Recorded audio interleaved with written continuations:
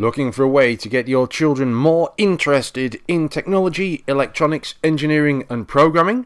A Raspberry Pi is a good option, but it's a bare bones experience. This is where Piper's computer kit comes in. I'm Christian from makeuseof.com, and in this review I'm going to be showing you the Piper computer kit, a Raspberry Pi based project box for kids. At the heart of this kit is a Raspberry Pi 3. This is the 2016 iteration with a quad-core 1.2 GHz processor and 1 GB of RAM, as well as built-in wireless networking and Bluetooth. Powering this is a rechargeable battery. There is no clear option for powering the kit from a mains adapter, which means that the Piper computer kit can be taken anywhere. To help me gauge its suitability for the targeted 7 to 13 age group, I recruited my 7-year-old son Bruce. On unboxing the Piper computer kit, we were surprised to find so much wood. With around 15 wooden components, screws, nuts, hinges and even a catch, it's vital to put the box together and build a housing for the breadboard to get started. After all, this is an experience that includes engineering, and what could be better for a child than learning how to use a screwdriver?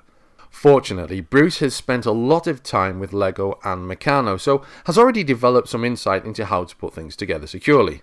Once the box is constructed, the included Raspberry Pi 3 is mounted and the 7-inch LCD display and speaker attached, and the component storage box filled with switches, wires and LEDs. It's then time to explore the educational material included with the Piper computer kit.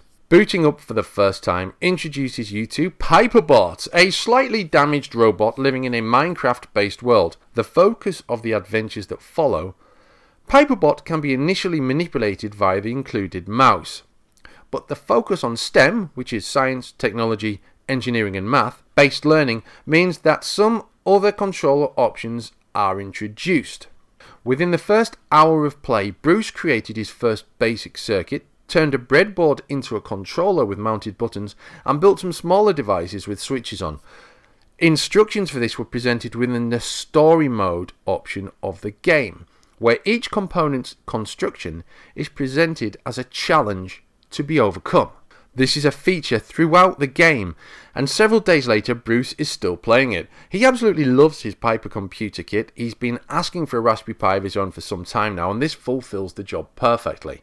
He's enjoyed putting together the switches and controller, and although he's needed encouragement and guidance in places, Bruce has really taken to this kit. Of course, as with any piece of technology, the Piper computer kit isn't without its various niggles. There's the price. With an RRP of $240, you might think that's a bit much. Certainly you'd expect the majority of the kit to be available for $150. But then there's the software, the educational experience that comes baked into this product. While the voice acting leaves much to be desired,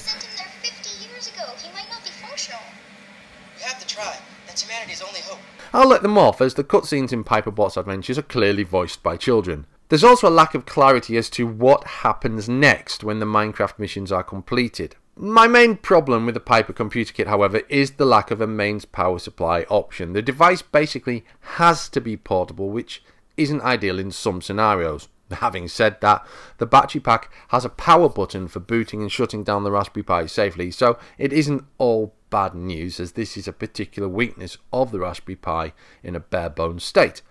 All in all, the Piper computer kit is a fun and engaging introduction to computing and electronics. From wooden components to a portable project box, the Piper is one of the best STEM-focused kits available.